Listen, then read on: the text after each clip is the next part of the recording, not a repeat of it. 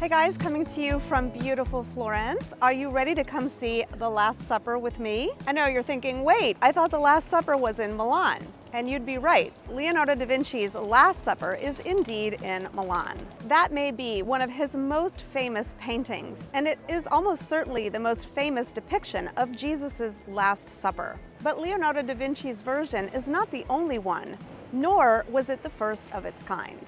Here in this Renaissance city, rich with a long history of artistic innovation, you will find the origins of the Last Supper paintings and where Leonardo da Vinci might have gotten some of his inspiration for the version he painted. In this video, I'm going to share with you where you can see some stunning examples of Last Supper paintings, some of them even for free. So first of all, what is the Last Supper or Ultima Cena in Italian? In Italian, we use the word cenare, which means to dine. The word cenacle comes from the Latin cenaculum, or dining room. And we use the word cenaculo, which uses the same root, to refer to a refectory or dining hall of a monastery or convent. The original cenacle is a room in Jerusalem which tradition holds to be the site of the Last Supper, the final meal that Jesus held with the 12 apostles. Over time, many artists depicted this historic event. While the version by Leonardo da Vinci became its best-known version, that layout was not the only way it was depicted.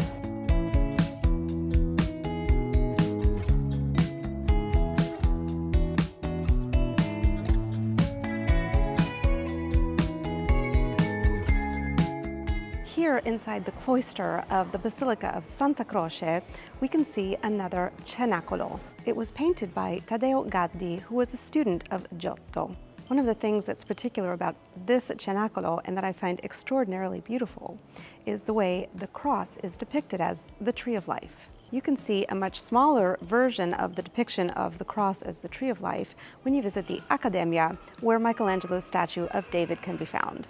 This is not one of the free ones because you have to pay to get into Santa Croce.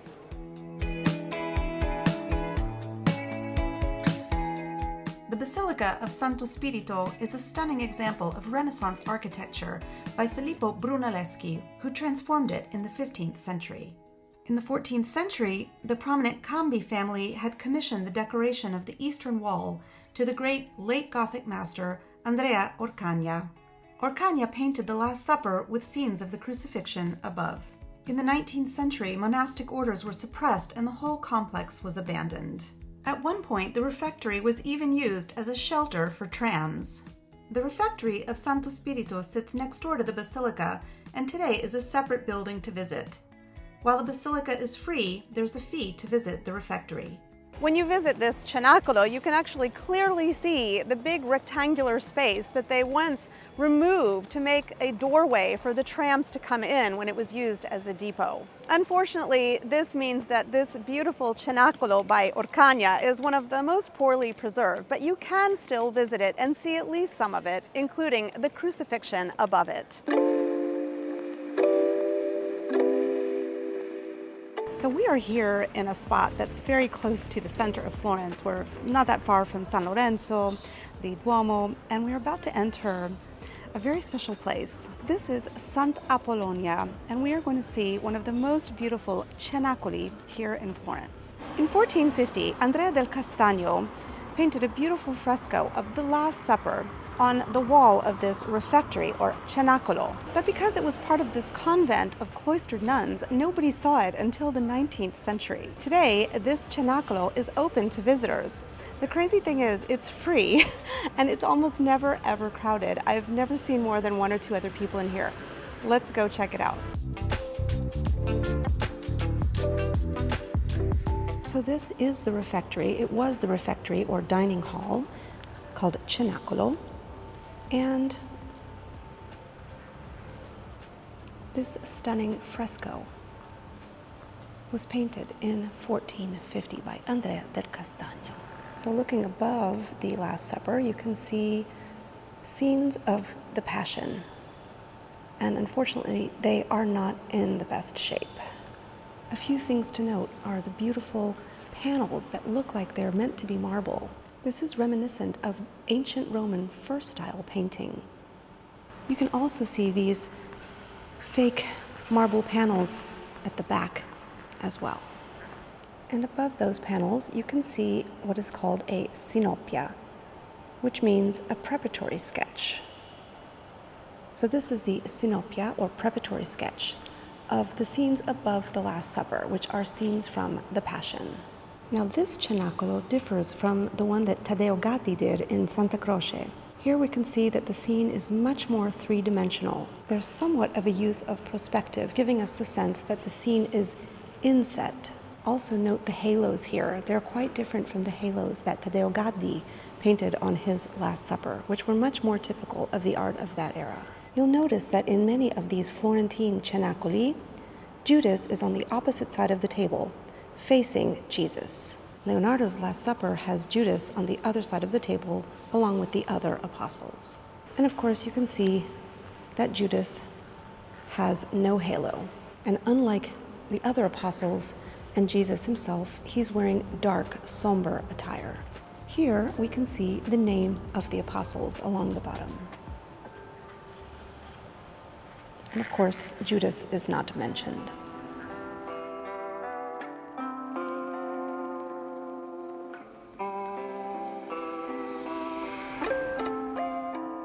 Another artist who famously painted several versions of the Last Supper was Domenico Ghirlandaio. Ghirlandaio was one of the most popular Florentine artists of the time. He was Michelangelo's first boss and teacher, but he was a master artist in his own right.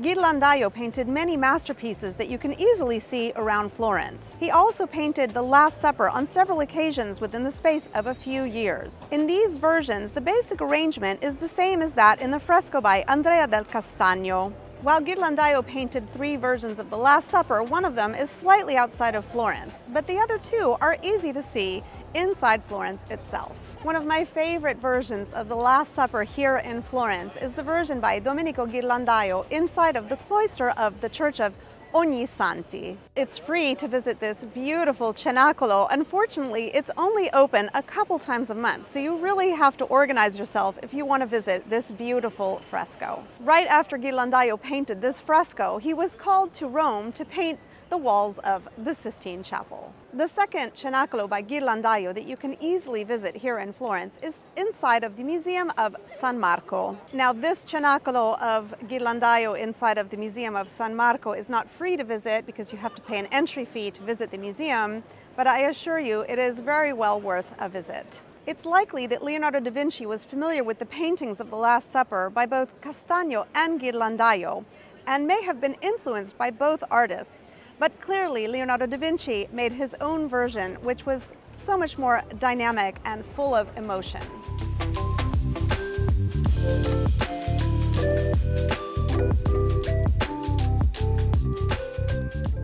Another Last Supper you can visit in Florence, although it's slightly outside the city center, is the cenacolo by Andrea del Sarto in the Church of San Salvi. In 1527, Andrea del Sarto painted his cenacolo on this refectory. As had become the fashion after Leonardo painted his Last Supper, all the apostles are depicted around Jesus on the same side, including Judas.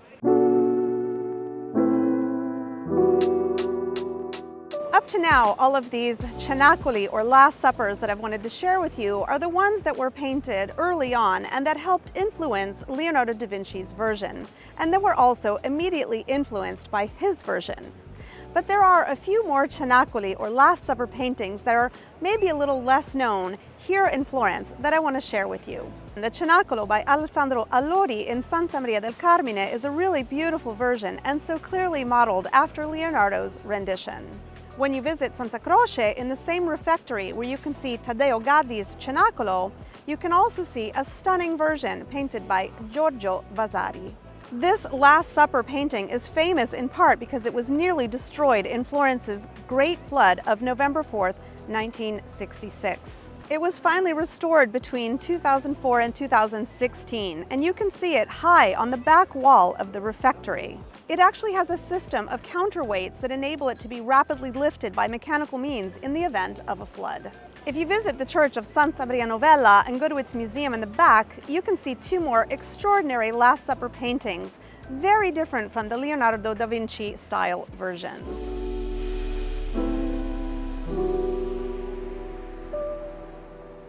While Alessandro Allori did paint a Last Supper fresco following Leonardo's style for the refectory of Santa Maria del Carmine, he also painted a different version, which you can see high up on the wall of the museum in Santa Maria Novella. This Last Supper is oil on cloth and has a very different dynamic to the ones we've been discussing so far. Allori revolutionized the theme, enlivening the traditional table. You can see the figures of the apostles rise and bend towards Christ in the center. The shape of the table and the work of art itself is not oblong, but rather semicircular. The background is also different, showing two twisted columns and otherwise not seeming to add much to the scene as the perspective of earlier works have done. The apostles' robes are beautiful and silky and folded and shadowed to highlight the depth and movement of the figures. Plautilla Anelli's Last Supper is probably one of the most significant paintings in the history of art. This extraordinary cenacolo was probably the first and only version of this theme painted by a woman artist who lived in the Renaissance period. Plautilla was a Dominican nun and self-taught. She never had any training in art or anatomy whatsoever. Can you imagine that she painted this masterpiece without ever having any training and only by copying works of art that she had seen? I hope you've enjoyed this introduction to cenacoli or Last Supper paintings here in Florence. I want to give a shout out to my dear friend and art historian Claudia Vigiani for introducing me to them. And for lots more Florence content, check out my Florence playlist right here.